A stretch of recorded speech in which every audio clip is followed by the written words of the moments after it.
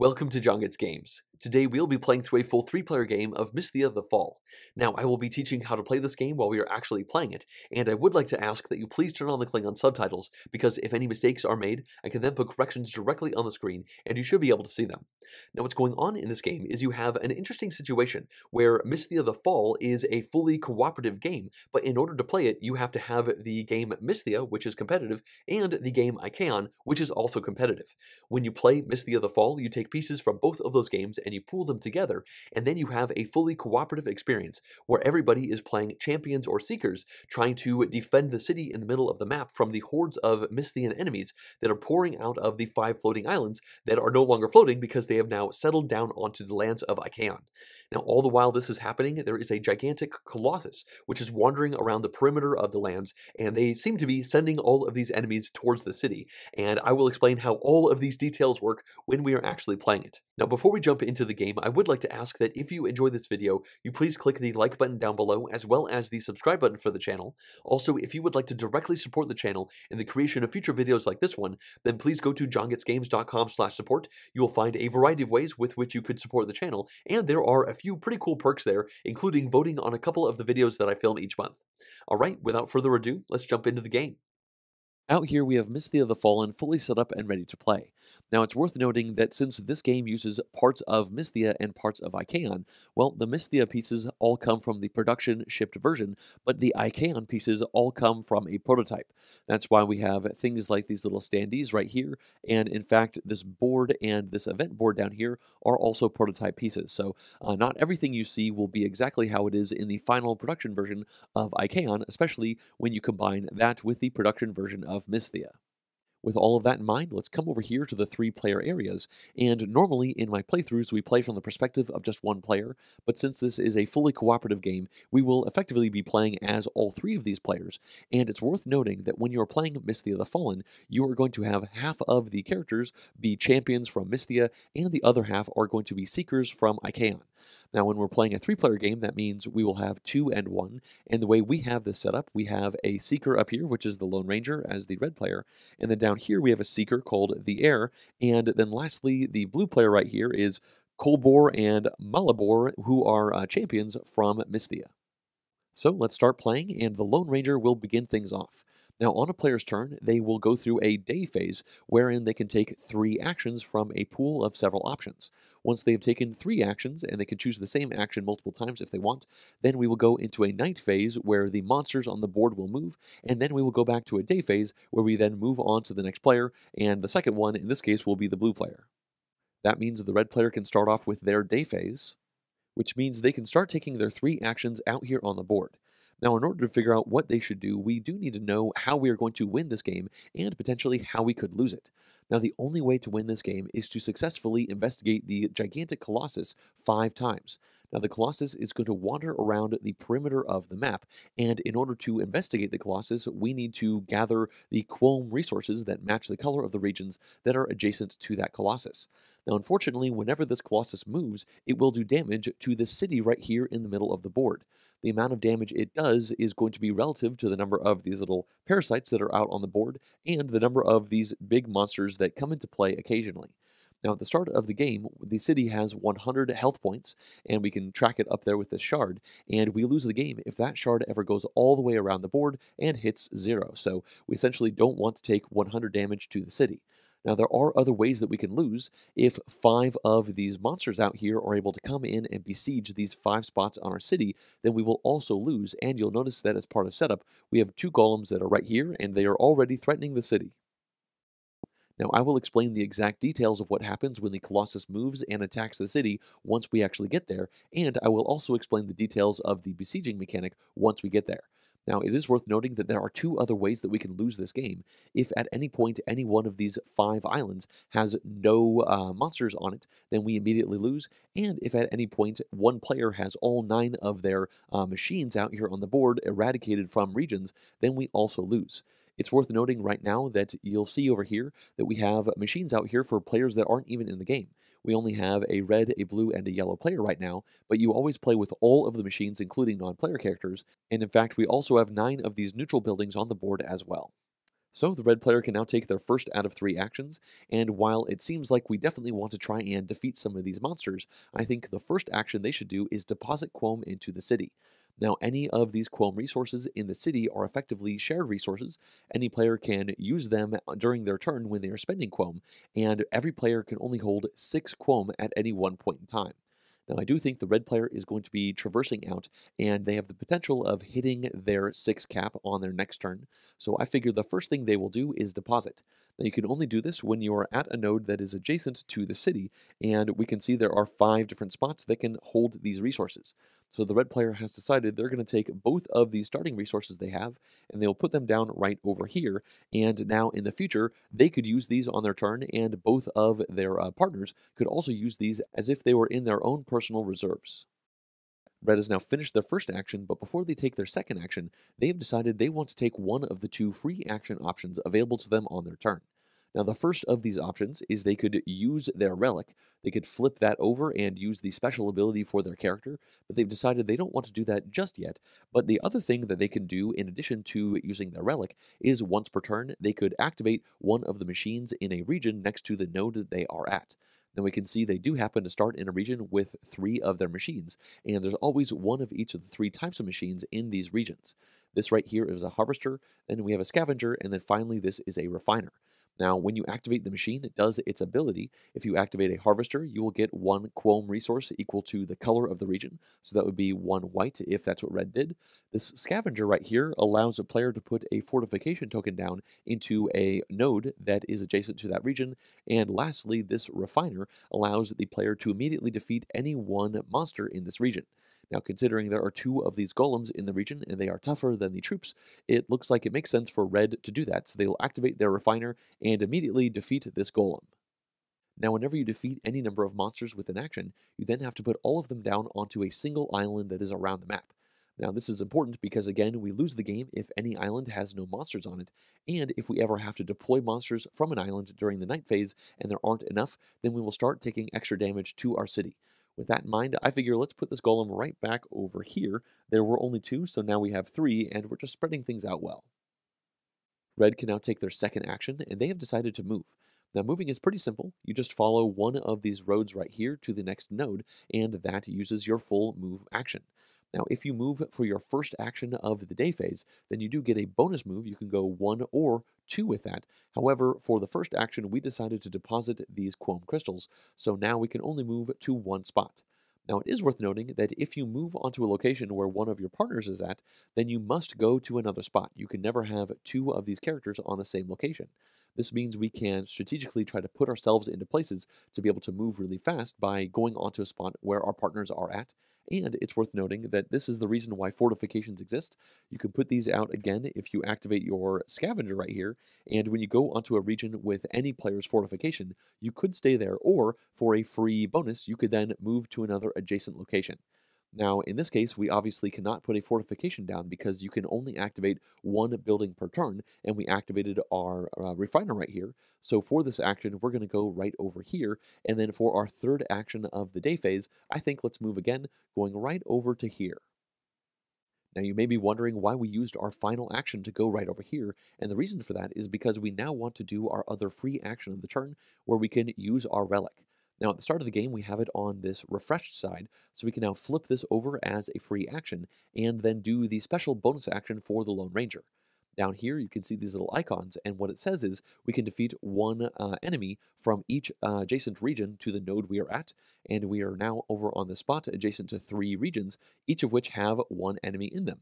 So in that case, we can now defeat this golem, as well as this troop here and this troop. So we have done a really good job using our free actions to take care of a lot of these monsters that were threatening the city. As I mentioned before, whenever you defeat any number of enemies with an action, you have to respawn all of them back to the same island, and I think we should choose this one right here because it is so low on troops. Now, the reason for that is because as part of setup, we did draw 1 random monster, and that ended up being Cinnabarak. There are 7 monsters total, and every single one of them has a special ability, and Cinnabarak's ability is it appears on an island and then takes half of the troops on that island and puts them down on top of their card. Now, what that means is it's going to be harder to keep the island with Cinnabarak on it fully stocked up with these troops, and that is important because if we ever have to deploy troops from one of these areas and there aren't enough, then we will take damage to the city. So we can now go ahead and respawn over here, putting both of these troops down. And this does mean we have to put this golem over here. There already were 4, so now there are 5 golems in this spot. And it's worth noting that there are 5 islands and 5 different region types. So each of the region types has 1 island with golems on that region. Alright, the red player has finished out their day phase, which means we can now go into their night phase, and all we do for this is draw the top one of these event cards, and then we evaluate it. In this case, it looks like we have found a Colossus card, and there are 3 of these within this deck. Now, whenever these Colossus cards are drawn, we are then going to move the Colossus, and then all of the Colossus's allies will attack the city. The first thing that happens is the Colossus will spawn 1 parasite into each of the adjacent regions that it is at. And again, these come with Ikeon, so they are prototype placeholder pieces for those parasites.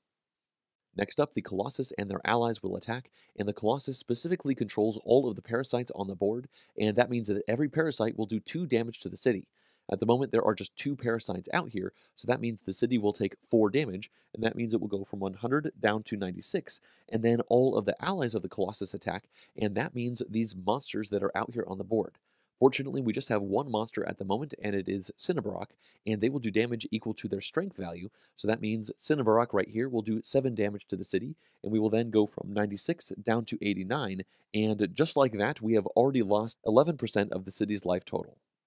Lastly, the Colossus will move, and the way that works is we reach right here into this bag, and the number on this shard tells us how many nodes the Colossus moves to. Now, the Colossus always goes to the exterior nodes that just have 2 adjacent regions. So in this case, they will move twice, and that means they will go right here for 1, and then all the way down here for 2. These are on the outside of the board, but they are only adjacent to 1 region, which is why they don't count. So the Colossus is now all the way down here, and we can now leave this Primal Shard right over there to show that it is out, and then put the bag down, and we have now finished out this Colossus action. The night phase is now over, so the blue player can now go into their day phase, and for their first out of 3 actions, they have decided they want to move. Now, as I said before, when you move as your first action, you could go 1 or 2 spaces instead of the normal 1, and they've started the game right up here, so they're going to move 1, 2 spaces just like that. At this point, they have decided for a free action they do want to activate one of their machines. They are at a node that is adjacent to a region with their machines in it, and they're going to activate this harvester right here. Now, this is another one of the pieces that come from Ikeon, so obviously this is a prototype piece right here, and the harvesters will give the player 1 crystal of the colored region that it is in. So in this case, they can grab 1 of these pink crystals and put that into their supply. For their second action, they are going to move once again, and for their third action, they want to investigate this Colossus right here. Now, in order to investigate the Colossus, you need resources that match the 2 regions that are currently adjacent to the Colossus. We can see right now the Colossus is next to white as well as pink. Now, we know that there is 1 white resource in the city in the middle, so that is a shared resource which the blue player can use, but they don't think they have enough resources at the moment. Now, the main way that you gather these resources is you can spend your main action to do a collect action. When you do that, you simply grab 1 crystal for each of the regions that you are adjacent to. So if the blue player did that right now, they would get a pink, a white, and a brown, but that would be their third and final action, and they would not have any actions left over to investigate this Colossus. Because of that, before they take their main action, they're going to do their other free action, which involves using their relic.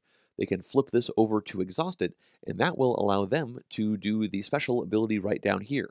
Now that simply says they can take 3 resources of any color of their choice, so what they have decided to take is a pink and 2 white. So they can add these over here into their supply, and now for their third and final action, they are going to investigate the Colossus. Now, the first thing the blue player has to do is choose 1 of these 5 primal shards that are shoved into the base of this Colossus. Now, that shard will have a 1, a 2, or a 3 printed on it, and that will tell the blue player how many pairs of pink and white resources they have to spend in order to successfully investigate the Colossus. Now, if they pulled a 1, then that would just cost 1 pink and 1 white, but if they pulled a 3, they would have to have 3 pink and 3 white, and that's why they really wanted to play their turn out this way, so they have 3 pink here, and then 1, 2, 3 white white available to them. If they pulled out a 3 and they did not have enough resources, then they would not have to spend the resources, but they would not be successful with this investigate action, and it would effectively be lost. So in this case, they have guaranteed that they will succeed. They, of course, had to spend some resources to do that, and they're going to go ahead and pull this shard out first. Now we can take a look at it, and it has a 1 on it, so they certainly kind of went overkill right here. They're definitely not going to be using this communal resource over here, and this means they can simply get rid of 1 pink and 1 white, because again, those are the colors that are adjacent to where the Colossus is right now, and then the blue player can take this shard and put it in front of themselves. Now this is important because the only way we win the game is by successfully investigating the Colossus 5 times, and we are only going to win as long as every single one of the players has investigated at least once. So we can track that by putting this right over here, and it's also worth noting that as part of the difficulty level for the game, we are playing on a normal game, and that is going to dictate the number of 1s, 2s, and 3s that are available. There are only 2 1s that are available, and we've pulled 1 of them out. There are 4 2s and 4 3s. We only randomly pulled 5 out from this bag, so as we dig through this more, we will have a better idea of how many 3s might actually be lodged into the base of this miniature, but just like that, we have completed 1/5 of the things that we need to do in order to win the game. The last thing that has to happen is whenever a player is successfully able to investigate the Colossus, they have to warp back to one of the 5 nodes that are surrounding the city, and the blue player has decided they're just going to go right back over here, and with that they have taken their 3 main actions, and they have also done both of their available free actions, so they have finished out their turn, and we can now go into a night phase. So we can draw the top card from the event deck, and we have found a region card. This is for the pink crystal fields, and we can then put this right down over here onto this event board. Now at this point, I do want to mention that since we are playing with the Icon event board, there are some symbols on this board and on some of these cards that we aren't actually using when we are playing Mysthea the Fall. Those are used when you're just playing the base game of Icon. Now, in this case, once we put this down over here, we can look out to the rest of the cards that have been revealed. Now, if we had revealed a mountain or a forest or one of these Land of Mist cards, then we would be doing something else, but since this is different than all of those types, this is going to get put down right here, and we will now do an assault action on the board. Now, the first phase of an assault involves finding the inner region that matches the color of this card. So that's going to be this pink region right down here. And then we look to all of the exterior regions that are adjacent to this targeted inner region. And each one of those regions will send 1 enemy troop into the crystal field. If there are troops as well as golems, then we would send the golems first. But fortunately for us, there are no troops or golems in any of these fields right here. It's worth noting that the parasites will never actually move, so we don't have to move anything over here. That worked out pretty well for us. And now the second thing that happens is we look to the location of the Colossus, and then we find the 2 islands that are adjacent to it. Now we'll find the region on those islands that matches the color of this card, and we can see this island has a pink region, but fortunately this island does not have a pink region, and then each of those islands with a matching region is going to send 1 figure out onto an adjacent location. So in that case, we're going to send this golem right over here, and this golem's going to go right down over here. And if by doing this we did not have enough golems to place out, if we had 1 or 0 over here, then we would have taken 5 damage to our city. So this is another big reason why we want to keep these islands filled up. Blue is now done with their night phase, which means the yellow player can now take their day phase. For the first action, the yellow player wants to move, and that means they actually get to move twice because that is the bonus for moving with your first action. Now with the first of these moves, they will go right here, and that means they've landed on a node with one of their partners, and that means they get a bonus move again, so they can go right here with that, but they still have 1 more move available to them, so they can now go over here, and they got all the way over here with just 1 action. Next up, they are going to activate one of their machines as a free action, and they've decided to go with this refiner right here, because again, that allows them to defeat any one enemy in that region, so that's going to kill this golem right here. And then I figure let's just respawn them right back to the island they came from. For their second main action, they're going to go right over here, and for their third main action, they've decided it's now time to attack. Now, when you do an attack action, you can target any one of the regions that are adjacent to your character, and in this case, they're going to target this Land of Mist area to try and take out this golem. Now, the way attacking enemies works is a player can spend 1, 2, or 3 of these Quome crystals that match the color of that area. Now we can see the yellow player has 1 of them in their personal supply, and we still have 1 over here in the city which they could use. Well, I think we should start by having them spend their personal crystal, and it's important to note that even though you can spend 1, 2, or 3, you actually don't have to decide how many you're going to spend at the start of this combat. Instead, you just go one at a time, and for every crystal you bring over here, you will then draw a card from the top of the appropriate command deck. The first crystal that you bring over is going to reveal a card from the Arrow 1 command deck. If you pay a second crystal, then you can then reveal one from the 2 deck, and then a third crystal would reveal a card from this level 3 deck. Now, you can never spend more than 3 crystals, and you can never draw more than one card from each one of these decks, and each one of these cards has a number on it. The highest value for the 1s is a 3, the highest value for the 2s is a 4, and the highest value for the 3s is a 5, but there are 1s, 2s, and 3s amongst all 3 of these decks. So with this in mind, we can put this right over here and draw the top from the Arrow 1 deck, and when we flip it over, we see a 3 in the top left corner, so we actually hit the highest value for this deck. Now, these are technically components from the base game of Mysthea, and because of that, when we are playing Mysthea the Fall, we only pay attention to the color of the banner and the number in the top. These icons down at the bottom are only used in the base game of Mysthea.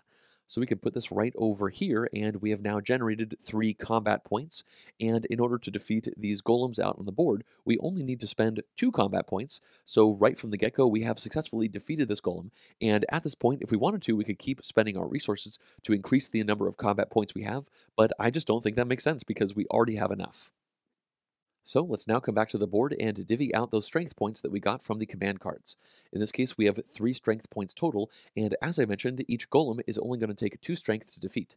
Now, whenever you divvy out these strength points, you have to always defeat golems first if there are any, and then you can start working on the troops.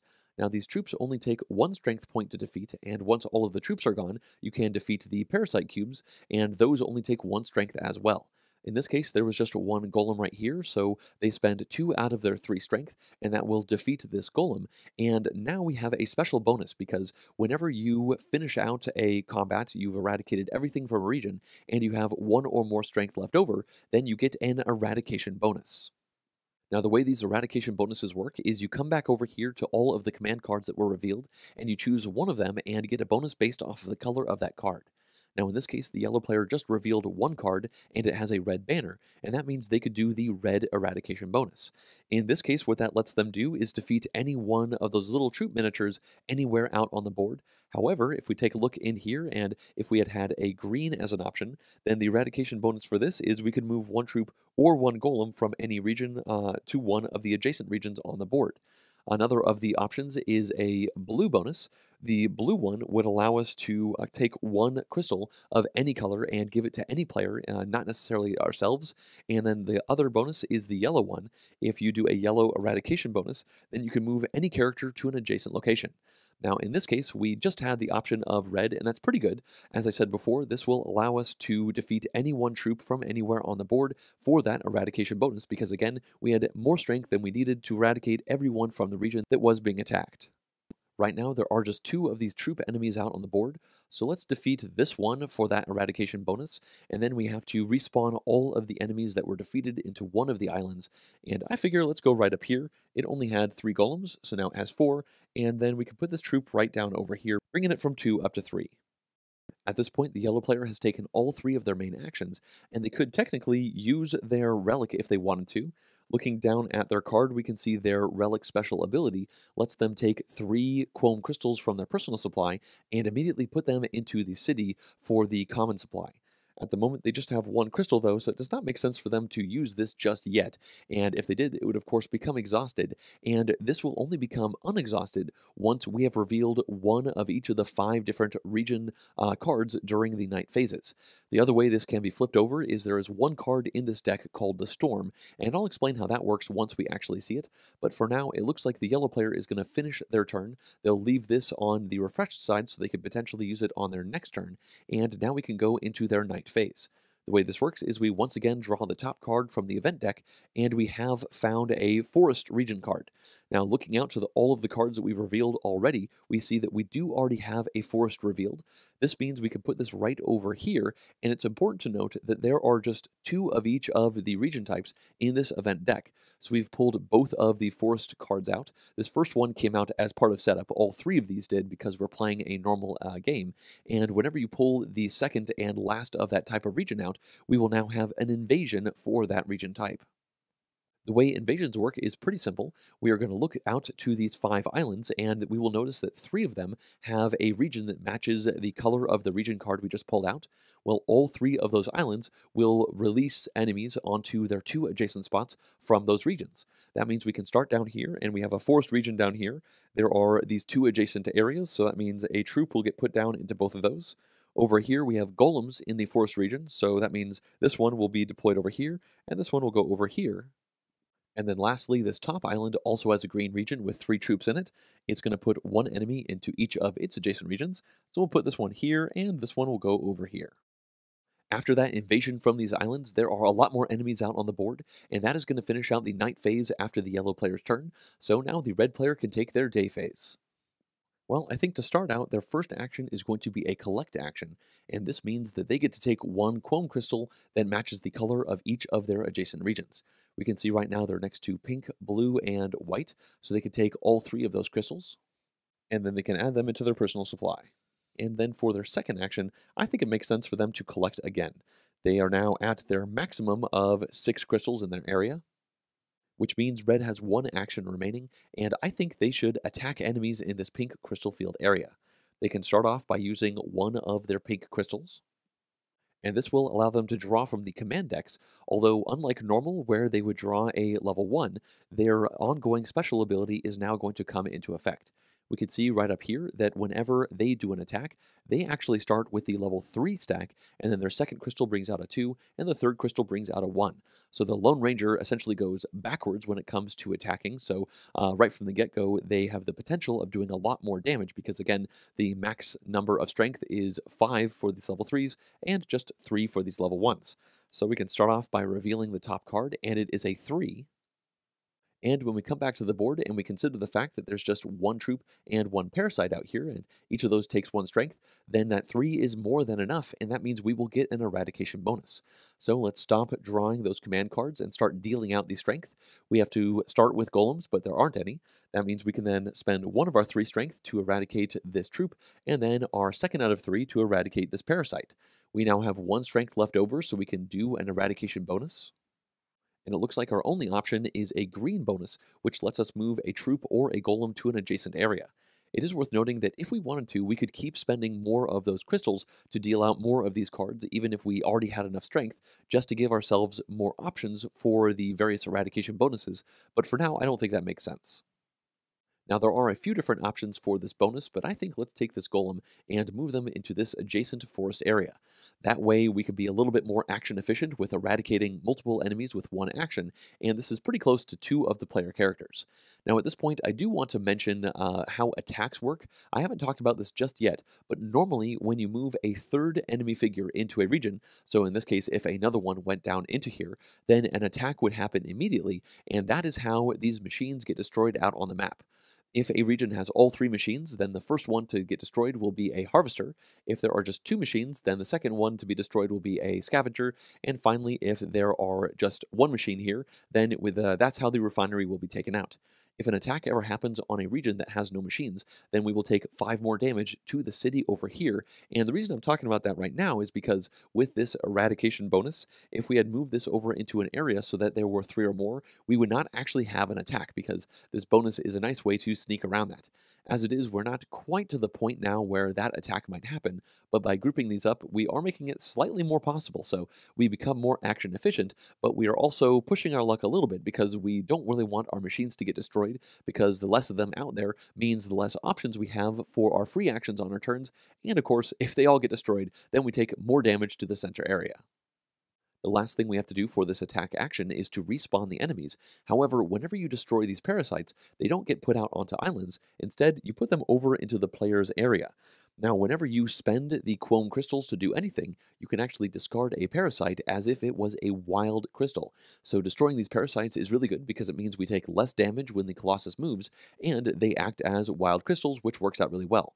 It's also worth noting that whenever you spend these Chrome crystals, you can spend 2 of the same color as if it was 1 of any other color, so that's an extra thing to keep in mind. And it's worth noting that this parasite right here does not count towards your maximum 6 crystals you can hold. You can only have 2 parasites at any one point in time, but you could hypothetically have 2 parasites and 6 crystals, which is just a lot of resources. So we can put this parasite right over here for the red player, and it is worth noting you can never deposit these parasites into the middle of the city. The red player has to be the one to spend this. Now we do have this one troop right here that does have to get respawned, and I figure let's put it right up here. There is just one in that area right now, and that was starting to worry me. At this point, the red player has done all 3 of their main actions, but they are adjacent to a region with their buildings, and so they do want to use them, and they've decided to activate their scavenger right here to deploy one of their 3 fortifications.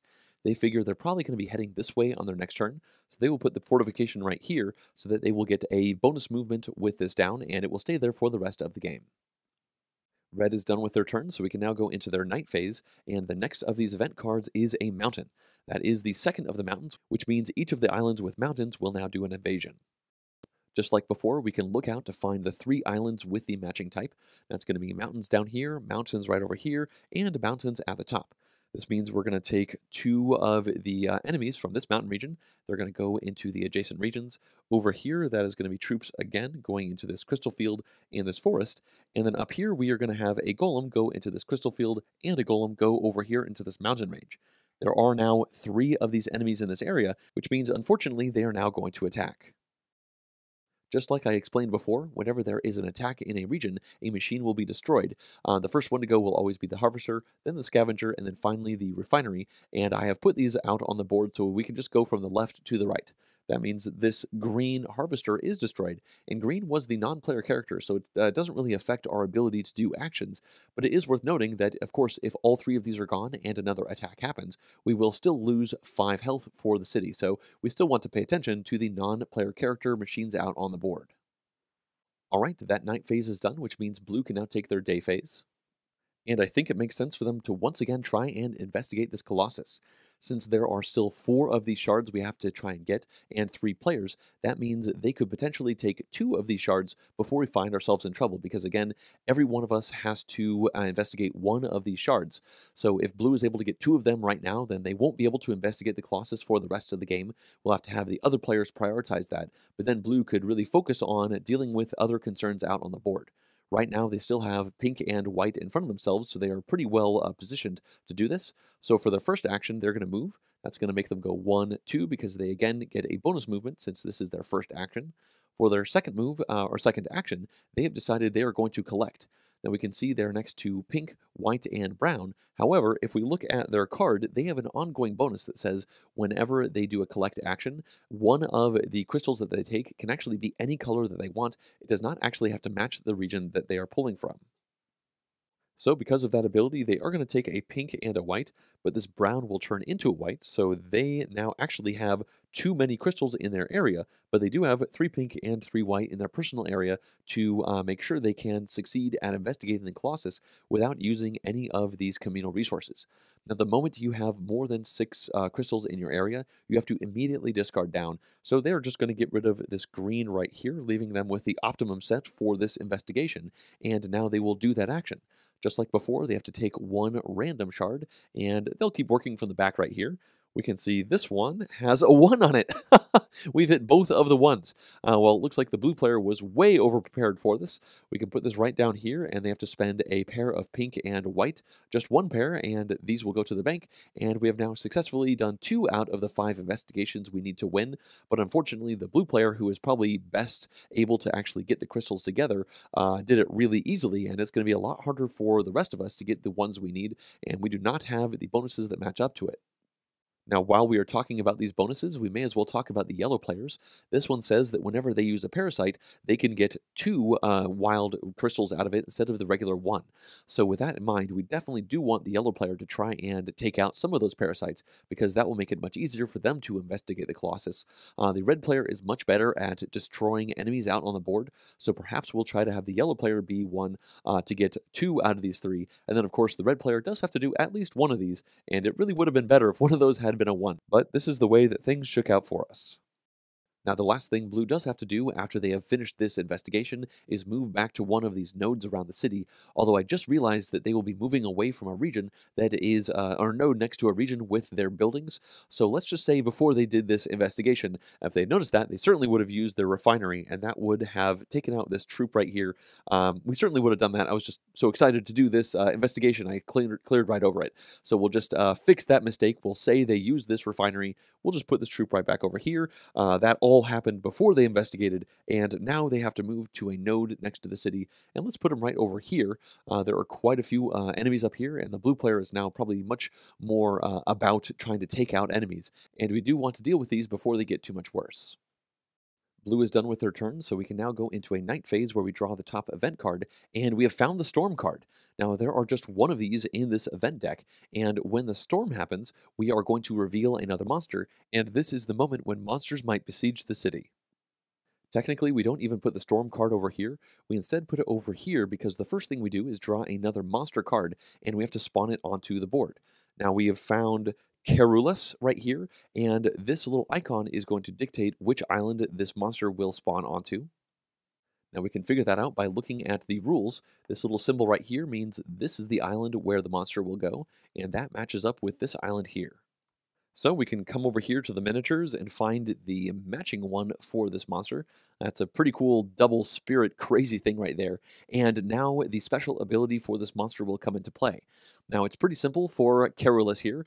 All this means is until this monster is defeated, we cannot do any more investigation actions on the Colossus. So the only way we can win the game has been stalled out while this monster exists. So it's now a much higher priority for us to destroy this monster. And I haven't talked exactly about how we do that just yet, but I'm sure it'll happen soon, considering this one is stopping us from getting closer to winning the game. So this monster will go right here onto this island, and it is worth noting that the monsters never leave the island, so if we want to fight them, we have to come over to a node that is adjacent to the island and do that attack. The next thing we do for a storm action is looking to the board to see if the city gets besieged.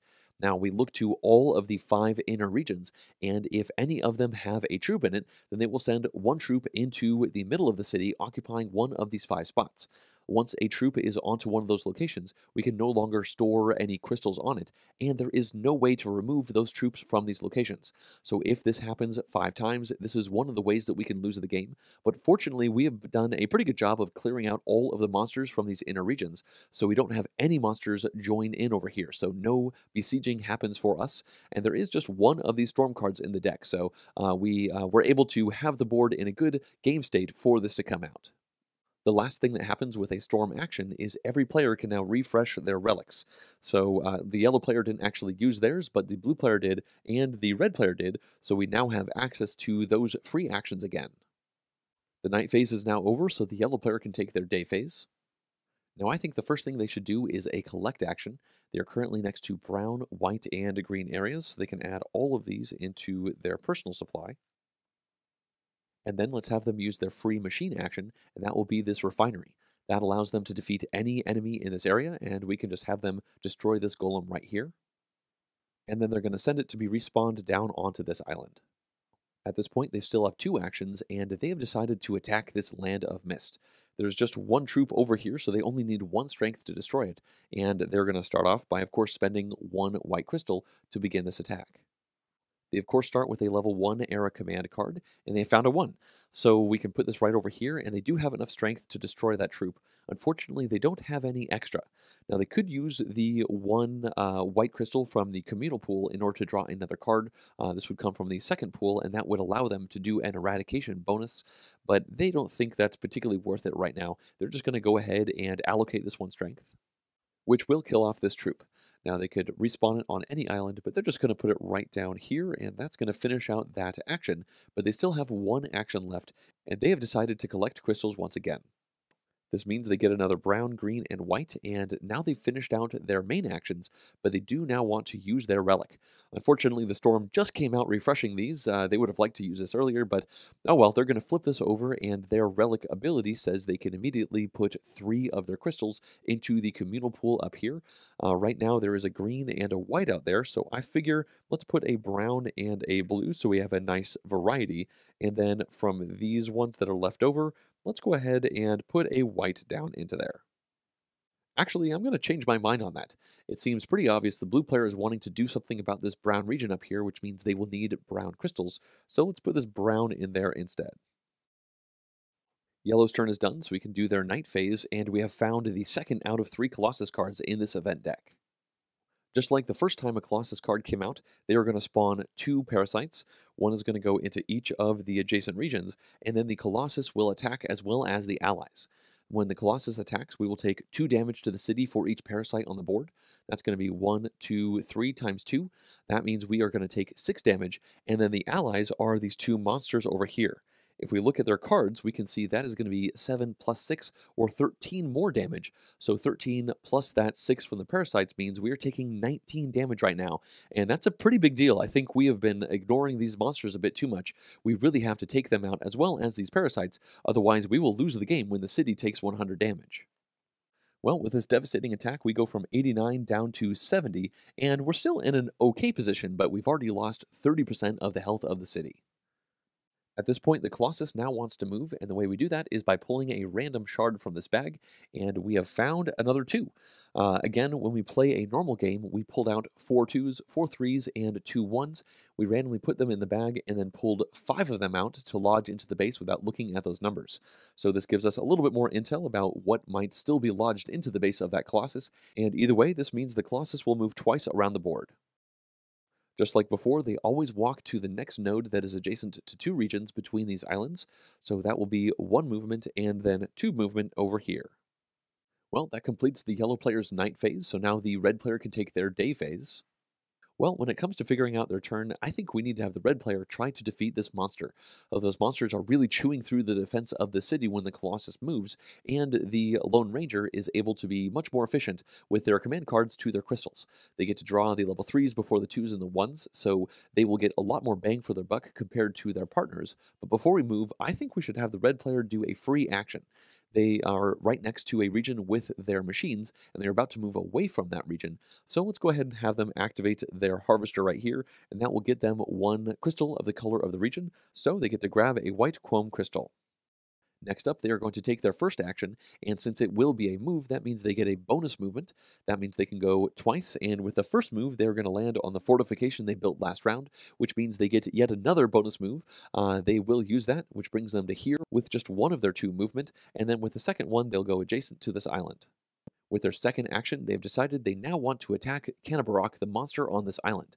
Now again, you can only attack monsters if you are on a node that is adjacent to the island, and the way attacking works is pretty similar to attacking the enemies out on these regions. Now when you fight the enemies, you have to discard crystals that match the color of that region, but when you fight the monsters, you simply have to discard crystals that match 1 of the 3 colors of the island over there. So you are actually much more flexible when you need to get rid of those crystals. However, in order to be successful, we need to at least meet the strength of this monster. So we do have to get to 7. Now we can spend the white, the pink, or the blue crystals to do this. And they currently have 3 of these white crystals, so they're going to start with that. Now, they are the Lone Ranger, which means instead of drawing from the first era deck, they can actually begin by going from this 3rd era. We can flip this over, and they got a 2. Now we can put this right here, and obviously 2 is not good enough to get to 7, so we can now choose to get rid of another crystal, and let's use another one of their white crystals to draw a level 2 card. In this case, we found a 1, and this is looking really bad for us. We have 2 plus 1 or 3, and again, we know that in this deck, the highest value we could possibly get to is a 3. So there is no conceivable way for us to successfully defeat the monster with this action. We just drew really low, unfortunately, and that means I think we should just stop. This means we have to discard both of these crystals. We do not get them back, and both of these cards will be discarded as well, so I guess it's good that we have these out of the pool, but that certainly did not go well. We lost an action as well as 2 crystals and got nothing for it.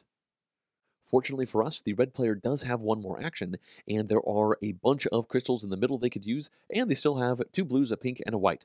So I think for their 3rd action, they're going to try and attack that monster again. This time around, they're going to start with a blue crystal, and they will once again go to the 3rd deck first because they are the Lone Ranger, and they have found a 4. So right away, this is starting off better. Obviously, we are not at 7 yet, so they do have to discard another one of those crystals, and they're going to get rid of another one of these blue ones. They're currently next to a blue region, so they could get more of them if they want to, and now they're really hoping to see a 3 or a 4, and they got a 4. Awesome. This works out really well for us because actually we have 8 to the 7, and that means that we have more strength than we need to defeat this monster, and that's going to get us an eradication bonus.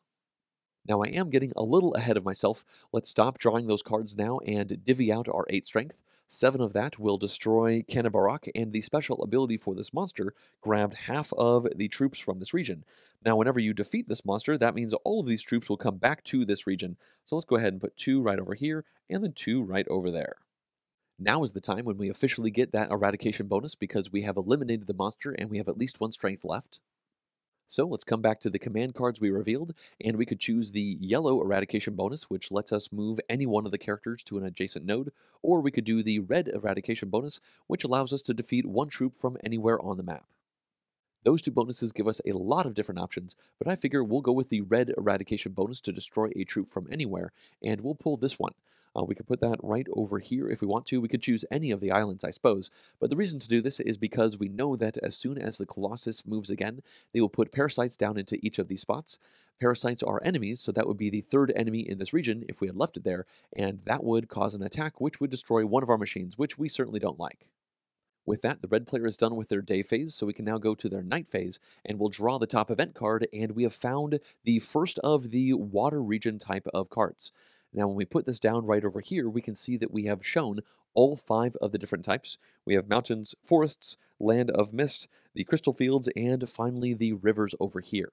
Now, once this happens, that is actually going to cause us to shuffle all of these cards back into the deck. But before we do that, we do have to fully evaluate this.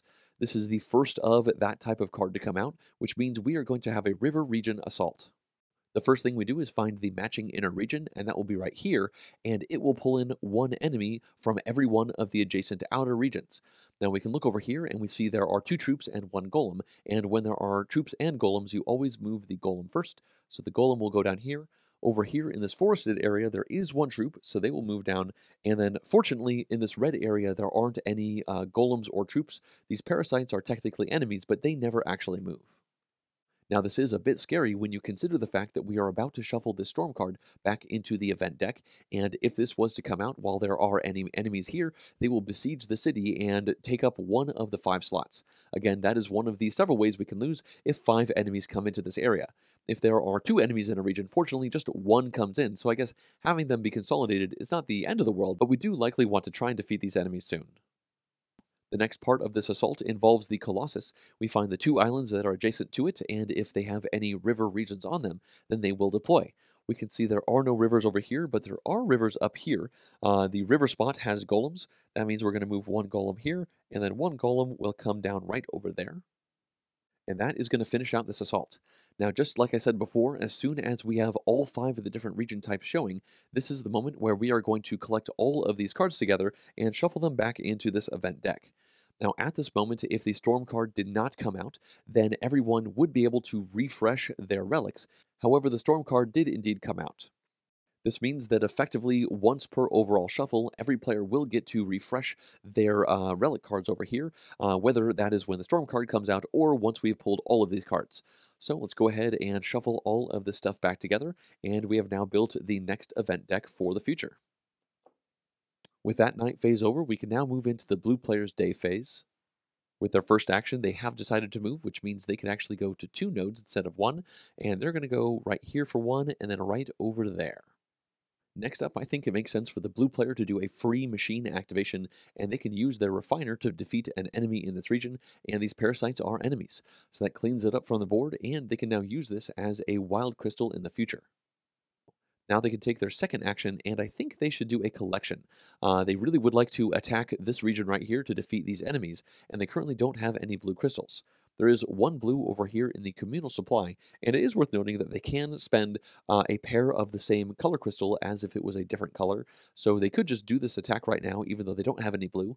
They could use that communal blue as well as 1 of these pairs, or they could just do a collection to take 3 crystals and then discard 1 of them. Now, they do also have this parasite right here, so maybe they should do that. They don't really need these pinks anymore, and instead of discarding it, they could just be a little bit more action efficient. So, yeah, let's go ahead and have them not collect now. Let's just have them go right into the attack. As I just said, they don't really need these pink crystals right now. If they had collected, they likely would have discarded one of these anyway, so let's have them use both of these as a matching pair, which means they could act as any other color. In this case, they need to act as blue, and they can now draw the top arrow 1 command card. This unfortunately only has 1 strength on it, and we know that they have a golem and a troop in that area, so they would really like to get it to at least 3. So let's have them draw another card. This will come from the Era 2 deck, and let's have them use the blue crystal from the communal pool in the middle. Those are there for a reason, and we had filled it up entirely, so we should probably use these when it makes sense. So we can put this over here and draw the top of these Era 2 cards, and this is really good for us. It is 3, so 3 plus 1 is going to be 4, which means they should stop right now because they can use 2 out of the 4 to defeat this golem, and then 1 of the 2 remaining to defeat this troop, and they have now eradicated everything, and there is at least 1 strength left, so they do get an eradication bonus. Coming back down to the command cards they flipped over, we can see they could take a blue eradication bonus. This would allow them to take any 1 Quome crystal of any color and give it to any player, not just themselves.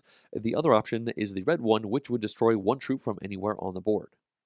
Now, it is certainly nice getting extra Quome crystals, and we can give it to one of the other partners, but I don't think we really need to do that right now. We all have a decent amount of crystals, and this communal pool is really helping us out as well. So let's go ahead and defeat 1 troop, and we'll get rid of this one up here. There were 2 in this region, so by getting rid of it, we are stopping another attack into this region, and then we can put this troop down somewhere, and I think we'll just put it right back into the forest up here at this island. Next up, we have to respawn these 2 defeated enemies, and I think let's go with this island up here as well. There are just 2 golems up there, so we can slide this in right here, and then put this troop down over there, and this island is looking pretty full. At this point, the blue player has 1 action left, and they are now going to do a collect action. We can see they have just 2 crystals in their area, so they won't go over their maximum anymore. I think that worked out pretty well for them this turn. So they can now go ahead and take a pink, a brown, and a blue, but remember, their special ability means one of those 3 can be any color they want, and they don't really want a pink right now, so instead, they're going to take 2 brown and then just 1 blue. Actually, there are 2 brown already out there in the middle of the board, so they will take 2 blue and then 1 brown, and that is going to finish out their turn. So let's now do the next night phase, and the card we drew is a Crystal Fields card. Now this is the first of those, which means we will do an assault for this terrain. So we can now find the inner matching region, and unfortunately that's right here because it is adjacent to 3 regions, all of which have these enemies in it. We were planning on having the yellow player eradicate this troop on their next turn using this machine right here, but it's a little bit too late because this troop is going to head in here, this troop will also head in here, and unfortunately this golem will head in here. Now, with that, we have 3 enemies within this region, and that means one of these machines will be destroyed. All of the machines are currently here, which means the Harvester is going to be the first one to go. The next part of the assault involves the 2 islands next to the Colossus. We can see there is just 1 Crystal Fields area, so that is going to deploy, putting a troop right over here and a troop down over here, and unfortunately, as soon as that happens, we can see that there are now 3 enemies within this river region. That means one of these neutral buildings will get destroyed, and the main reason these are here is really just to absorb these attacks when 3 or more enemies go into a region. Obviously, nobody can activate these, they are neutral, but once all 3 of them are gone, then future attacks will do 5 damage to the city. Alright, the blue player's night turn is over, so yellow can go. And I think they should start off by doing an attack into this land of mist. There is just 1 parasite over here, and it seems not great to use a whole action to get rid of it, but remember the yellow player can discard those parasites as if they were 2 crystals of any color, and getting these off means we will take less damage when the Colossus moves. So we can see that this is a white region, and the yellow player just has 1 crystal, but they only need to get to 1 strength in order to defeat this parasite. Now, we are, of course, hoping that they hit a 2 or a 3 so that we can get an eradication bonus, and we got a 3. Now, realistically, I think hitting a 2 would have been better. Wasting a 3 on this parasite is a bit of a bummer, but that is the one that we drew, so that is going to take out that parasite, which will then go into the yellow player's area, and we have 2 strength left over, which gives us an eradication bonus. We can see that they have just 1 option, which is the blue bonus, and that will allow them to take 1 color crystal of their choice and give it to any player. Well, I think the best thing for us to do is to give the yellow player a pink crystal because they are really close to this pink region that has 3 enemies in it, and nobody else is closer, so yellow is probably going to be the one to take care of this. Next up, I think the yellow player should take a free action to activate one of their adjacent machines, and they're going to pick their scavenger. This will allow them to bring a fortification out, and they can put it right over here. And now for their second action, they can move. With this, they can go right here and then get a free bonus move, and they'll go right over here to the middle of the board. It's now time for their third action, and I think they should do a collect. Now, they're only going to get a pink and a brown, which is just 2 instead of the optimal 3, but if they had done a collection over here, they would not have picked up a pink, and they need these pink crystals in order to attack this region. There are 3 enemies right here, kind of threatening to besiege the city, and we don't have any more pink in the communal pool, so getting these pink crystals is probably better than being more efficient with the number of crystals that they get for their actions. Yellow is done with their turn, so now we can do a night phase, and we have revealed a Land of Mist region card. This means we can do an assault on this because it is the first of those out, which means we can start by finding the Land of Mist inner region, and this is not too great for us. We can see that it is adjacent to 3 of these outer regions, and all 3 of them have some enemies in them. So this troop will come here, this golem will enter down here, and then this golem will enter over here because, again, when there are multiple options, you start with the golem first. Now, as soon as this golem reaches this Land of Mist, we now have 3 enemies over here, and that means they are going to destroy the red harvester machine. The second half of the assault involves these islands next to the colossus, and unfortunately both of these have Lands of Mist regions. So that means this one right here is going to deploy. One troop will go over here, and that will be the third of the enemies in this region. We can see there were 2 neutral buildings over here, and that means this neutral scavenger will be destroyed. We will also have a troop head down here, and that is the third enemy in this region, which is going to destroy this green harvester. Over here, we can see one troop will place down here, and that is an empty region, or it was at anyway before it came down. And this one will go over here, so things are a little bit less bad over here, but things are definitely starting to heat up. All right, it's time for the red player to go, and I think it's probably going to make sense for them to use their relic at some point on this turn. Again, that destroys 1 enemy from all of their adjacent regions when it is used. Well, now actually seems like a pretty good time for that. So let's flip this over as a free action. And right now we see that they are only adjacent to 2 regions, but that's fine. They can destroy this golem right here. And I think we should probably have them destroy this parasite. That is going to be 2 less damage we take when the colossus inevitably moves. And they can now use this as a wild crystal in the future. Next up, they can respawn this golem, and we'll put them down into this island, and then they can take this parasite, and they are now at their limit. You cannot have more than 2 parasites, so it probably makes sense for the red player to try and use these soon. Red can now take their first main action of the turn, and I think it makes sense for them to move. They will get a bonus movement because they are doing this as their first action, so they could go 1, 2, and then use the bonus bump from this fortification to get them right over here. Once they do that, they can then do a free action to activate one of their 2 machines over here. They do have a refinery, so let's have them activate that and destroy this golem. We, of course, have to respawn it, and we'll just put it right back over here into this river section. And then they could go ahead and collect for their second action. That will get them a blue, a pink, and a white, so they can add those into their supply. And then for their third action, I figure they should attack this Land of Mist. That is a white area, and they are the Lone Rangers, so that means they start by pulling from this Tier 3 command deck. So with the first of these crystals, they can flip this over, and they have done 2 strength worth of damage. Now, there is 1 golem and 1 troop, so that means they would really like to get to at least 3. So let's have them spend another one of these white crystals, and that will draw a Tier 2. So we can flip this over, and they got a 3, so unfortunately they've kind of overkilled it once again. They only needed to do 3 strength, and they now have 5 total. So let's divvy out the strength points, and 2 will take care of this golem first, and then 1 will knock out this troop. And I figure let's just respawn them right over here. We can fill this into the Land of Mist area. I think that's a little bit scarier. They now have 2 extra strength points, so the eradication bonus will come into effect. And with this, they can either move any character with the yellow bonus, or give a crystal of any color to 1 player with the blue one. At the moment, everybody's pretty stocked on crystals, so let's go ahead and do a bonus move, and we can have the yellow player go right over here. I think there's a lot more stuff going on in this part of the board, and the Colossus obviously is going to keep moving that away, so we do want them to be able to investigate the Colossus. Of course, we need to destroy this monster first, and we're hoping that the blue player will be able to do that on their next turn. Red is now done with their turn, so we can go into their night phase, and really quickly we have hit both of these Crystal Field region cards. That means we are going to do an invasion with those crystal fields. So every island with a crystal field on it will deploy from that region. Down here we can see that means that these 2 golems will come out.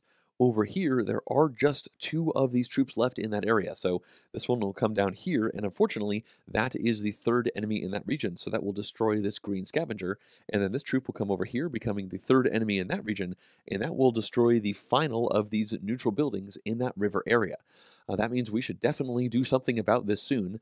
Maybe the red player should have done that on their last turn. I guess the besieging threat is also something to be concerned about, but in the future, if we have any more troops go into here, so that it's 3 or more, we will take 5 damage. So that's certainly something to keep in mind, especially considering this crystal region is now empty, so if we have to deploy from it, we will once again take 5 damage to the city.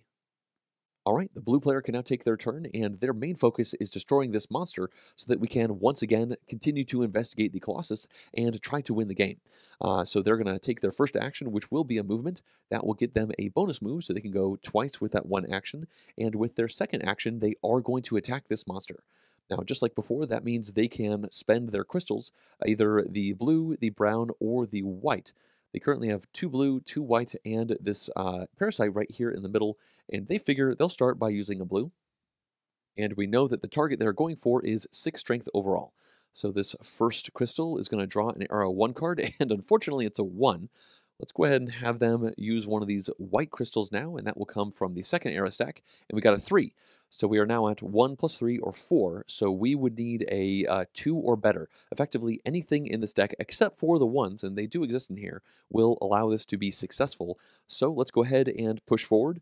I think let's have them use another blue, and that will pull from this 3 stack, and they found a 5. So we have 5 plus 3 plus 1, and that is going to be 8 strength total, so that is definitely enough to defeat the Carolus. So we can remove it from the board. And we can get rid of this card, and the special effect for this monster is no longer in effect, and that one again did not allow us to investigate the Colossus, so investigation is definitely back on. We of course need to deal with all of these monsters out on the board, but the non-blue characters or players really need to keep focusing on that. Hopefully the Colossus won't move soon, because the yellow player is in a pretty good position to try and make that happen on their next turn. Next up, we can take an eradication bonus because there were 9 strength total, and we only used 3 of it. Now we have the yellow, blue, and red bonuses, so we can destroy a troop, gain a crystal, or move a player. The blue player right now is pretty out of position. There's just a lot of enemies over here to attack, and they're way over here on the other side of the board, so let's have them go right over here. At this point, the blue player does have 1 action left, but before they take it, they will activate one of their machines. In this case, they will use their scavenger, and that will put one of their fortifications down, and they can put it right here, and after they do that, they can use their third action to move. They can then go here, and then as a bonus, get a free move due to the fortification, bringing them right here adjacent to the city, which is a pretty efficient spot in order to try and traverse to other parts of the board.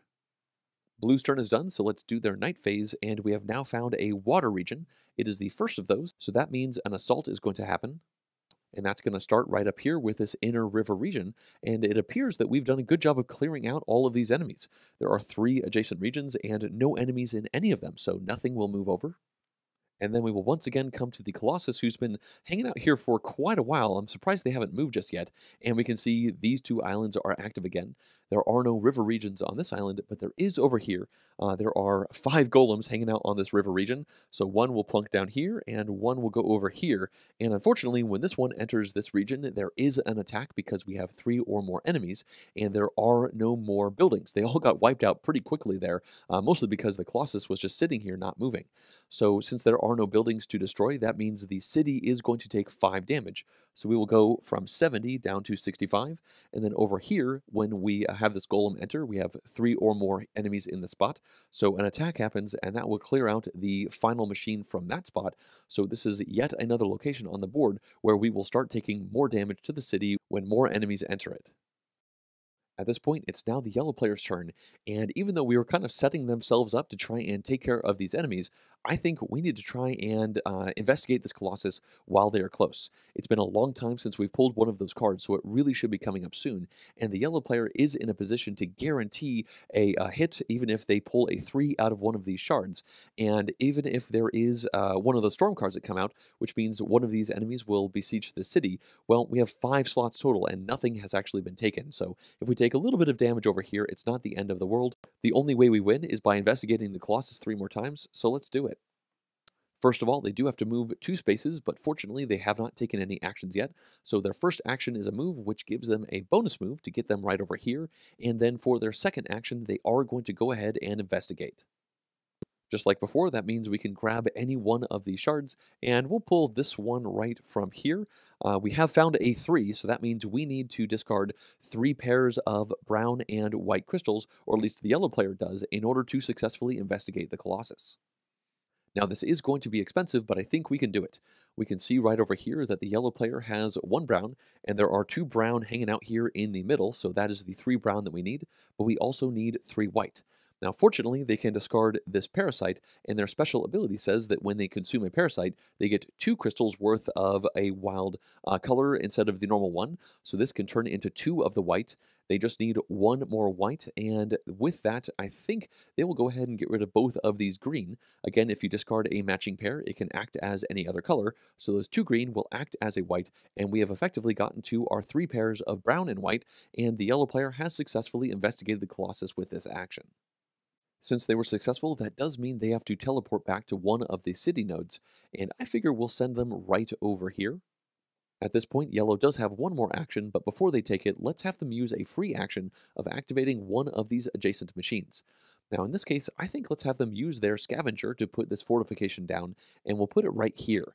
Having fortifications on the central ring, I think, is a good idea because this is a very efficient way to get around the map, and I think it's likely that a couple people might end up using this to go pretty far, and it's next to another fortification, so if we have to go really deep into this area, we could use that to go very far with our actions. So yellow can now do their third and final action, and I think they should try to attack these monsters. There is a golem with 2 strength, and then 2 troops, so that is 4 strength total, and they currently have 2 of these pink crystals, so it is possible that they could get to 4 strength with those 2, so let's have them start by spending 1 of them, which means they can draw from the Era 1 deck, and they found a 1, so that's not a great start, but now we've kind of committed to it. Let's have them spend their other crystal, and they can draw from the 2 deck, and they found a 2. So that means they have 3 strength total, and unfortunately, there's no way for them to get any more pink crystals. We don't have any more here in the central area, so they do have to stop drawing cards. Now, they can start divvying up the strength, and they always have to hit the golems first if they are there. So this golem will take 2 out of the 3, and then the last one will take out this troop, but unfortunately, there is still 1 troop remaining in that region. Next up, the yellow player does have to respawn these enemies, and I figure we'll put them down onto this island. I really don't like the idea of this crystal field being empty, although if you ever have to deploy from a field, you have to obviously pull 2 out, and if you don't have enough, then you take 5 damage, whether it's 1 or 0 that you are missing. So by putting this one here, we are not stopping ourselves from taking extra damage if the crystal fields get hit soon, but I guess when we consider the fact that both of those cards have come out, it will be a little while, so we should probably continue to fill this up. We got 1 there, and we'll probably get another 1 over there relatively soon, at least hopefully before the next shuffle. Yellow's turn is done, so they can go into the night phase, and we have finally found a Colossus card. It's been quite a while since we've pulled one of these, so now the first thing that happens is we are going to have a couple parasites get spawned, and those will be placed into the regions adjacent to the Colossus. Now, one will go over here, but unfortunately, another one will go down there, and that is another enemy entering this region, and we can see that there are 3 or more enemies, so another machine will get destroyed, but all of them are gone, so instead we will take 5 more damage to the city. So we were at 65, and now we're down to 60, and we're starting to close in on the halfway mark with our health, and considering the Colossus is about to attack, that is something I'm starting to get concerned about. Speaking of that attack, it's now time to go through with it. The Colossus will activate all of the parasites, but we've done a pretty good job of cleaning those up. There are just the 2 that came out, so that will do 4 damage to the city, and that will bring it from 60 down to 56. And then the allies of the Colossus will fight, but we've done a good job of fighting off those monsters. We've killed all of them at this point, so we won't take any more damage. So I guess last time the Colossus moved, we took 19 damage, and this time we just took 2. So I'm maybe a little less concerned than I was a few seconds ago, and overall I think that worked out pretty well for us. Next up, it's time for the Colossus to move. However, I need to fix something real quick. Now, whenever we deal out one of each of the land types and we reshuffle that event deck, one thing we are supposed to do is take all of these revealed shards and put them back here into the bag. So I should have done that before. It didn't really matter, I suppose, overall. So we can now shuffle these back in, and now the colossus will move, and this shard we just pulled out has a 2 on it. So it seems like the colossus does really like moving 2 in this game. We aren't going to pull any 1s because we've seen both of those already, but it is likely there are 3s knocking around in here as well. So the colossus picks up and moves 1, 2 over to this location here. The night phase is over, so now the red player can go. And I think they really need to do something about these hordes of monsters over here. We're going to start taking a lot more damage as they keep spawning into these two regions. Now, before the red player takes any main actions, though, I think they should do a free action to activate one of their red machines, because they are right next to it. And unfortunately, they don't have any harvesters anymore that got destroyed, so they cannot harvest one of those clear crystals, but they can use this scavenger to put another fortification out.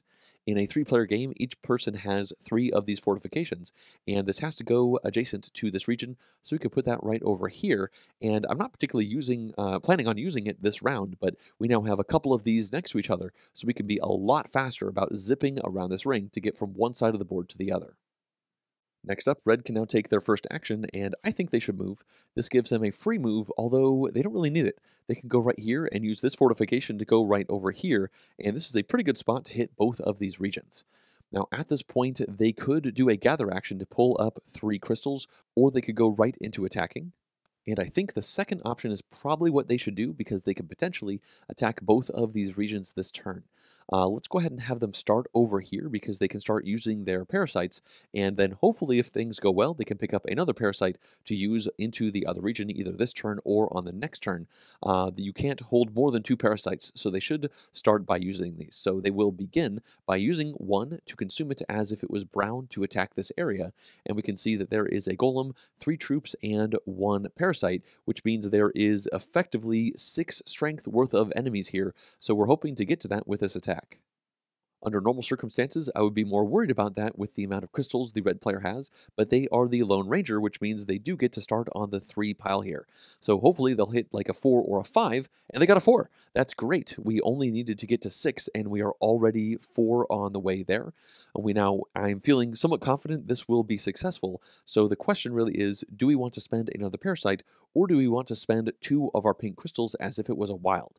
Now, considering we are about to get another parasite, let's go ahead and use the second one that we have. So we can put that here and draw another Era 2 card. And we found a 1. That is really unfortunate, actually. That's 4 plus 1 is 5, and we needed to get to 6 in order to fully wipe out everything and pick up that last parasite. Now, this is certainly a bummer, but I think let's go ahead and keep pushing forward. At the bare minimum, by spending these 2 pink as if they were brown, we will definitely clear everything out and pick up another parasite, and it's somewhat likely we'll hit a 2 or a 3, which will give us an eradication bonus. So let's draw this 3rd card right here, and we hit a 3, so we are definitely overkilling now, unfortunately. That's going to be 4 plus 1 plus 3, so that's 8 strength total, which we can then start using in this region. So from 8, we remove 2, so we're at 6, then 5, 4, 3, and 2, and we have eradicated everything from the region with 2 strength left over, which is going to give us an eradication bonus, and of course we get to pick up this parasite as well. So let's look at our eradication bonus options. We have 2 reds and a blue, so we can either destroy 1 troop or gain 1 crystal to give to 1 player.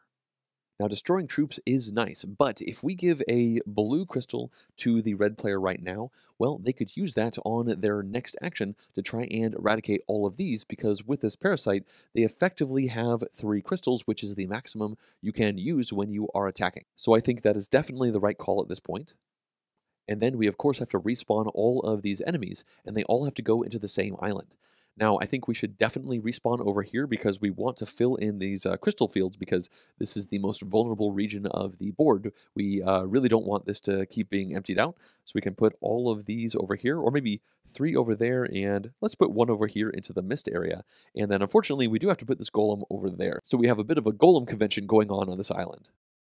Well, the red player can now take a 3rd action, and as I just mentioned, we kind of set themselves up well to do another attack, so let's go through with it. This is a blue region, and they have 2 blue as well as 1 parasite, so they can start off by spending a blue. And before we go down there, let's take a look at the region, and we see there is 3 troops and 1 golem, so that is 5 strength worth of enemies we want to defeat. This is once again an attack from the Lone Rangers, so they get to start from the 3 stack instead of the 1 stack for the other players, and it appears they found a 3. Now we are looking for 5 strength total, so let's have them spend another of their blue crystals. They can now draw from the 2nd stack, and they found 2. So that is going to be 5 exactly, and I don't think we should spend our Parasite to gain more in order to get an Eradication bonus. I always like getting those bonuses, but I think we should save it and just stop here. So let's divvy out the 5 strength, and the first 2 has to get rid of this golem. We now have 3 left, and with that 3, we can take all of these troops off of the board, and the red player has had a great turn. They emptied both of these regions out, so there's a little bit less stress going on here as far as us taking damage to the city. Obviously, this will eventually build back up again, but in the short run, I think we can give this area less priority. Next up, we have to respawn all of these enemies, and I figure let's choose this island. It's right next to the Colossus, so if we have some more assaults, in particular from the brown area, we might start to kind of have these get emptied out. This does mean we have 5 of these golems over here, but I'm kind of worried about filling in these troops. So we can add that one right there, and then we can kind of split these 2 out. So we have 5 in both of these regions, and this island is looking pretty well stocked. So the red player's very productive turn is over, and we can now go into the night phase, and we have pulled the first of the mountain region cards. That means we will perform an assault in those regions. We have to start with this inner mountain region, and that is going to pull 1 enemy in from each of these adjacent outer regions, and that means both of these golems will enter this spot. Next up, we will have an assault from the islands that are adjacent to the Colossus, and unfortunately both of them do have a mountain area. So that means 2 of these troops will come out, 1 into each of these areas, and then over here, 2 of these golems will come out, 1 into each of those adjacent spots. Okay, the red player's turn is officially done, so blue can go, and I suppose it's worth noting that we were pretty flush with crystals just a couple turns ago, and now we've done a very good job of spending almost all of them. Well, to start things off, the blue player is going to use their free action to activate their relic, and that will get them 3 crystals of their choice. And I figure let's give them 2 brown and 1 green. After they've done that, they can now take their first action, and let's go ahead and have them just start working on these enemies in this brown area. They now have 3 brown crystals, so they are well suited to handle this, and there are just 2 golems in this area, so that is 4 strength worth of enemies. So they can start off by spending 1 brown crystal. And with this, they can draw the top arrow 1 command card, and they hit a 3 already. So this is a very good start for them. Now they do want to get to 4 or more, so they will spend another one of these, and that will draw a level 2 card, and they found a 1. So they are now at exactly what they wanted to be at. And the question is, do they want to spend their last of these crystals in order to guarantee an eradication bonus? Now, with that bonus, they could either destroy a troop or they could move one of the golems or troops out on the map. And I don't think that makes sense. Let's have them keep this crystal for now. So they won't get a bonus, but they do have 4 strength total. And that is exactly enough to defeat both golems in this mountain area. Next up, they do have to respawn these golems onto the same island, and this one way up here just has 1 golem on it. So I think that is a great spot to put them down into. Blue can now take their second action, and they want to deposit crystals. They currently have 3 in their area, and we have 3 open spots in the city here. So let's put all of these out so that their partners can also make use of these. And the blue player does now have 1 more action. If they figure they should just do a move, they can go right here onto this fortification, which gives them a bonus move. That will bring them right over there, and they have now finished out their main actions, but they can do a free action to activate one of their machines, and they will activate their refinery right here to destroy 1 enemy, and that will be this 1 troop right here. Next up, they do have to respawn this troop, and let's just put it right down over here. Okay, blue is done with her turn, so we can do the night phase, and we hit the storm card again. There's just 1 of them in this deck that has 14 cards total, and this is going to summon another monster. So we could draw the top monster card, and we have found Onigaras. Now this one has 9 strength. I think that is the highest out of all of them, and it is going to spawn onto the volcano island. And we can see that that's going to be the island with the pink, green, and blue on it. So that's right over here. And this is a pretty big miniature. We can put that right here in the middle. And the special effect for this monster is while it is in play, nobody can gain any eradication bonuses. So this is kind of hard to kill at 9 strength. It's going to hit the city pretty hard when the Colossus moves. And those eradication bonuses were really nice as we kind of overkilled the enemies. And we won't have access to it while this monster is alive. The next part of the storm involves the city potentially being besieged, and that means that every one of the 5 adjacent inner regions will send one enemy in if they have at least one. Now, fortunately, just one region does have an enemy. This is a troop that just barely survived the yellow player's attack on, I think, their last turn. So now it will lay siege to the city, and we could put it right down over here. Now, if there were any empty spots, we would just put the troop into that, but since we had crystals on all of them, we can put it right down here, and we will lose access to this crystal. And it's worth noting again that there is no way to remove this enemy from the city. So for the rest of the game, we can only store a maximum of 4 crystals in our shared pool. And if we get 5 more enemies over here, this would lose us the game. Although right now, it's not looking like that's likely to happen anytime soon. The last part of the storm is beneficial for us. This is going to recharge all of our relics, so we can once again use those abilities. Alright, the yellow player can now take their day phase. Now, there are a few things that the yellow player could do.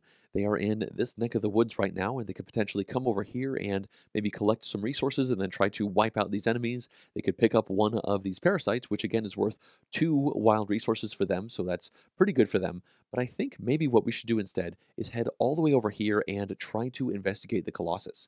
I don't think there is a way to guarantee them the ability to have 3 brown and 3 green available to them, but they could get to 2 brown and 2 green, and it's very likely that that is the number on one or both of those shards on the Colossus. Worst case scenario, if we go over there and we miss, and maybe the Colossus moves away, well, if the Colossus moves, they'll drop 2 parasites, and the yellow player will be over there already. So with that in mind, let's make great use of these fortifications, and we can do a move with the yellow player to start things off. Since this is their first action, they get 2 movement, and the first one will bring them here, which will give them a bonus movement to here, which will give them a bonus movement all the way to here, and of course they have 1 more movement because this is their first action, so they can now go right over here, and they are already adjacent, just 1 road away from the Colossus, with just 1 really long move there. Next up, they should definitely collect resources. This means they get to take a green, a brown, and a blue, and of course the green and brown will help them with their impending investigation.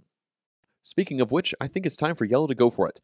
So that means they can pick up the Colossus figurine and choose one of the shards, and we'll go with this one here. So let's look at the number, and it is a 2, and that means we just need 2 green and 2 brown in order to be successful. And if we back out here, we can see they have 1 green over here and 1 green on the central communal supply, and they have 1 brown, and there is a brown out here. So it turns out the crystals that the blue player put over into the city on the last turn were crucial for this. So that is 2 pairs, and that means the yellow player has successfully investigated the Colossus twice. Now there is just 1 shard remaining on the Colossus, and I think odds are pretty good that it's going to be a 3. And remember, you can only win the game if every shard is investigated and if every one of the players has done at least 1 investigation. That means at this point, in order for us to win the game, we need the red player to get the resources available that they need and head over to investigate this Colossus. That is our only win condition, and it's starting to get within our grasp. Because they were successful, the yellow player now has to finish out this investigation by going back to one of the central nodes, and they're going to go right over here, and that's going to put them right next to some of their machines, so they can do a free action with them. After looking at their options, they're going to activate their harvester. That is going to give them 1 crystal of the region's color, so that means they get to take 1 green. And then they've decided to use their other free action to exhaust their relic, and their special ability allows them to put up to 3 of their crystals into the city. It's essentially a free deposit action from anywhere on the board. So they can put these right over here, and they are now done with their turn. This means we can now go into the night phase, and we found another Colossus card. If you remember, there are 3 of these in this deck of 14 cards, and that means the Colossus will now spawn parasites. These will go down into the adjacent regions to the Colossus, and then it will attack by activating all of the parasites, which will all do 2 damage each. Now at the moment, there are 1, 2, 3 parasites on the board, so that is 6 damage total. The defense of the city is currently at 56, so that is going to bring it down to 50. And then the Colossus will call upon their allies with these monsters, and all of them will attack equal to their strength. Fortunately, there is just one monster right now, but it is a big one. It is going to do 9 damage to the city, so it's going to go from 50 down to 41 health.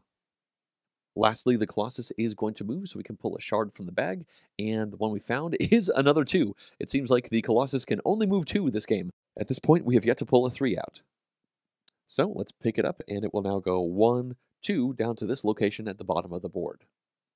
The night phase is over, so the red player can now go, and the main focus, I think, for the red player for the rest of the game is trying to investigate the Colossus, because once they do it, we will win. Now, at this moment, there's no way to tell how long the Colossus will hang out down here. We have pulled 2 out of the 3 Colossus cards in that deck, but we could pull the next one with the next night phase. So I think let's just go ahead and play, assuming the Colossus will not be moving. And right now, the Colossus is next to a blue and a green region, and we currently have 2 green and a blue crystal in the communal supply. So it's a really good spot for us to try and get this final investigation in. So let's start moving over there, and since this is the first action of the red player's turn, they get 2 movement with this. Now with the first of these 2, they will go here, but they now get a bonus for the fortification, which will get them to here, which gives them a bonus bringing them to here, and once again, you cannot stay where an opponent is, so that gives them yet another free movement bonus, bringing them to this spot, and then they can use their second movement with this bonus first action to bring them all the way down here. So that was a pretty strange little path there for just one action.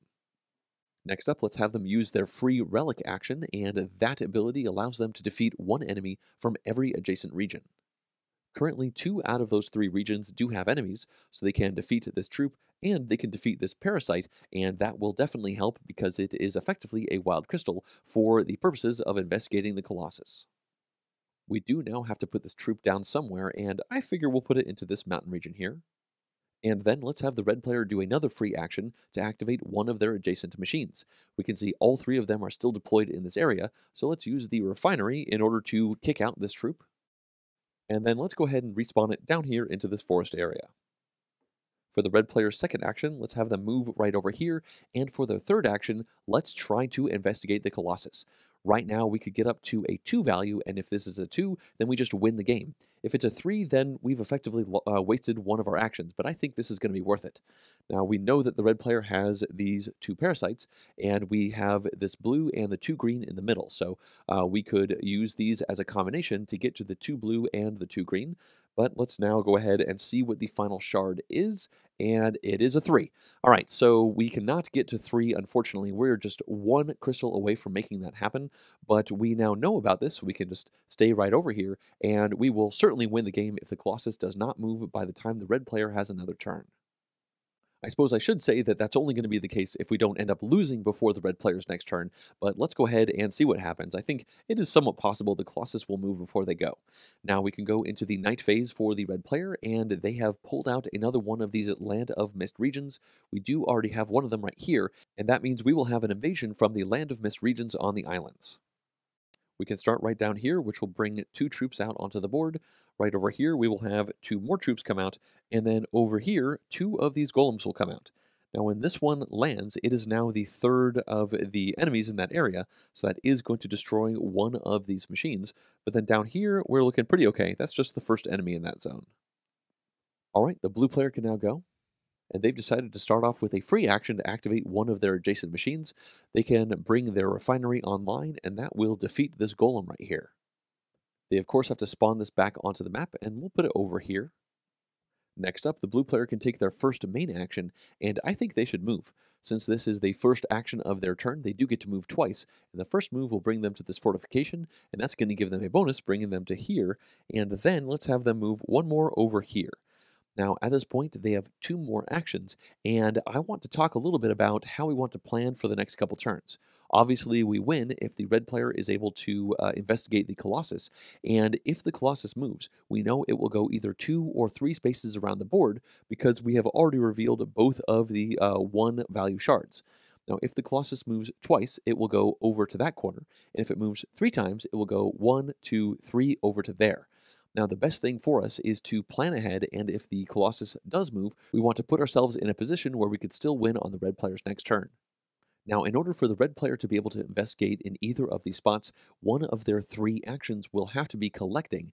And what that means is the red player would need to get to either this spot right here or that spot with just one action.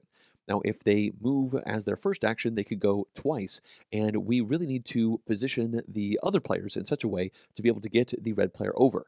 Now, we can see right now that for just one move, the red player could go all the way over to that spot, which means we effectively are overkill on this area. But if red wants to get here, that is going to be 1, 2, 3 moves. Now that is going to eat up two of the overall actions. And again, one action needs to be moving, one needs to be collecting, and one needs to be investigating.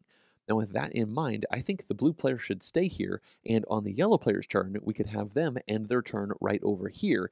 And that way, on the red player's turn, they could potentially go all the way through the yellow player to here for one move, and then get over here for the second one with their first action. If the yellow player is over there, the red player can still go 1, 2 and get over there. So I think we would be covering all of our bases. Now it's the blue player's turn right now, but we want to kind of talk out all these options to figure out how to kind of solve the puzzle so that we can get ourselves in a winning position. And with that in mind, I think the blue player does not need to move anymore. So for their next two actions, I figure let's have them collect.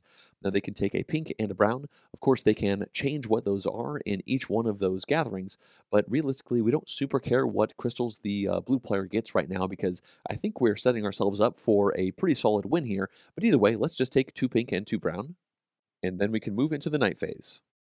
Now, before we draw this card, we can look out to all the ones face up, and it looks like the only region we are currently missing is forest.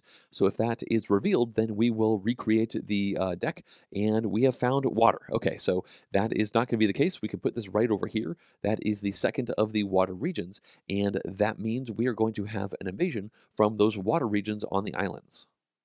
Looking out to the map, we can see the first invasion is going to come from this island right over here.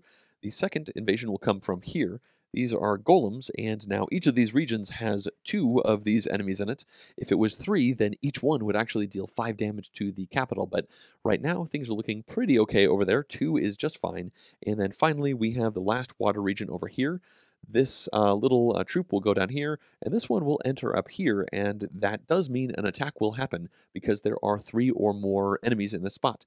So this yellow scavenger will be destroyed, and that's going to finish out the night phase, so now the yellow player can take their turn. Now, yellow has 3 actions available to them, and we know that they have to end their turn either right here or right here in order to guarantee that the red player will be able to get over to the colossus if the colossus moves. Now, that does give the yellow player some leeway with what they can do with their turn. I figure the first thing they can do is just activate this yellow harvester. That is going to give them a green crystal because this is a forest, so they can add that into their supply. And then for their first out of 3 actions, they will move. They have 2 movement available, but they just need 1. They could go all the way over to here due to those fortifications. And then with their second action, they can collect. It looks like they will get a brown as well as a white and a blue. And for their third action, they figure they will attack this region using this brown crystal. And then they can draw from the first stack here, and they got 2 strength, and that is all they can do. They just had the 1 brown, so they can now deal 2 damage into that region.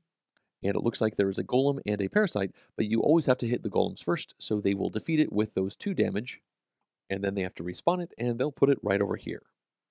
Okay, it's time for the night phase, and currently there are just 4 cards left in the deck. One of them is a Colossus card, so we have a 25% chance of it moving, and it is! All right. Well, first things first, we will have 2 parasites get spawned out, and we don't have 3 or more enemies in either of these regions, and now the Colossus will attack. Currently, there are 1, 2, 3, 4 parasites on the board. Each one does 2 damage, so that is going to be 8 damage total. We can see right now the city is at 41 health, so this is going to bring it down to 33. And then the Colossus will call upon their allies, and currently there is just 1 monster, and that will deal 9 damage to the city. So we are going to go from 33 down to 24. And then it's time for the Colossus to move, and I'm curious to see if it's going to move more than 2 for the first time in the game, and it's not. Looks like there were definitely 3 2s there in the bag, which means the Colossus will go 1, 2, and stop in this corner. Alright, it's time for the red player to take their day phase, and I think they can end the game. For their first action, they are going to move. This will give them 2 movement because they get that bonus for this being the first action. The first move will get them all the way over to here because they get a bonus from this fortification and from this other player. And then the second move will get them through both of these fortifications and get them right over here. So it seems like these being right next to each other did indeed help us out here at the end. After that, I think red should gather. We can see they are next to pink, blue, and white, so they can pick those out of the bowl and add them into their own supply. And then for the red player's third action, they should investigate. Now we know what this shard is going to be because we already pulled it out before. It has a 3 on it, which means we need to get 3 pink and 3 blue. Now at the moment we can look over here and we have 1 pink and 1 blue. In the shared pool in the middle we have another blue, so that gets us to 2. And then we also have these 2 parasites over here. Now we can use 1 parasite to be the third blue, and then another parasite can be a pink, and then at this point we need just 1 more pink in order to win, and we could do that by either turning in these 2 greens or these 2 whites over here, so looks like we were more than covered actually.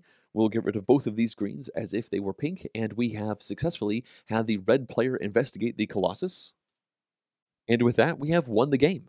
We can see that all 5 of the primal shards have been investigated, and every single player has done at least one of those investigations. We were not super close to losing with the health of the city overall. I guess we were at 24, so that was starting to get on the low side of things, but either way, we are victorious, and that completes one full 3-player game of Mysthea the Fall.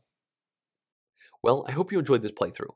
Overall, I think it did a pretty good job of showing off the various mechanics to this game, as well as the arc of the game, where you have a board that's relatively clear at the beginning of the game, and you have players that are very action inefficient, trying to wander around as much as they can and really take care of these enemies and also get the crystals they need. But also, as you go farther into the game, you have players being able to really use the position of their partners to get extra movement, and then more importantly, able to use their scavenger machines to put those fortifications down into the right locations. So you can create these super highways to be really action efficient near the middle and later stages of the game to get all the way across the map for just 1 or 2 actions. Now, in terms of this play itself, it obviously wasn't that close at the end. I guess the overall health of the city was down to the 24% level, but we were able to wrap this one up pretty well, and I think that a big part of that has to do with us getting a little bit lucky with the shards. Now, you can play this game at an easy, a normal, or a hard difficulty, and we played it at normal, but we had it pretty the easy side of normal because both of the level 1 shards that are in a normal game were put into the colossus. Now that means we had to spend less crystals to actually investigate the colossus, so we had more crystals available to fight back all of the enemies, but it also means that the colossus could never move once out on the map. Now that's important because usually when you pull out those region cards, they're very colossus location dependent. You know, if it's the first of that region type, then the islands next to the colossus will send out those enemies. Now, if the colossus moves just once, then that means it is in a new spot and it probably won't move again for a little bit, and it will continue to send out enemies from that island it just jumped over because it got kind of essentially summoned when the colossus is here and then when it's right there. Now, in this playthrough, the colossus could only ever move 2 or 3 because all of the ones were not in the bag, and that means when the colossus moved, it always went away from both of the islands it was summoning enemies away from, and I think that is the main reason why we never really got to the point where we were worried about an island being completely cleared off, because obviously that is one of the end game conditions, and we even didn't get to the point where we had to summon some troops or golems and we didn't have enough. Obviously you take 5 damage to the city when that happens, but I think that was just another fortuitous happenstance that came from the fact that the ones were over on the colossus. Now obviously we didn't know that at the beginning of the game, and I think that we played the game pretty well, really utilizing the special abilities of the Seekers and the Champions. You had the Lone Ranger, who was really good at wiping out those monsters as well as lots of enemies. The Lone Ranger killed a lot of different enemies in this game, but then you also had the other 2 that really synergized well as well. You had that Champion that could be flexible with the crystals they got, and they could just get crystals when they needed it, occasionally when they had their relic available. And then you have the yellow player who can, a couple times throughout the game, just dump a bunch of crystals into that communal pool so their partners could use those crystals, and they could really very well utilize the parasites in order to get extra wild crystals, which are very good for investigating that colossus. So overall, I think we did a good job of really combining all of the abilities of those Champions and Seekers. We got a little bit lucky with the way the shards went, and I think this was a pretty good showing for how Mysthea the Fall works, and I think at this point, that's going to wrap up all my thoughts on it. As always, I'd like to thank everyone who's been supporting this channel, including all of these producer-level Patreon backers. If you too would like to directly support the channel and the creation of videos like this one, then please go to JonGetsGames.com/support to see a variety of ways with which you could do that. Also, if you enjoyed this video, please click the like button down below as well as the subscribe button for the channel. Thanks for watching.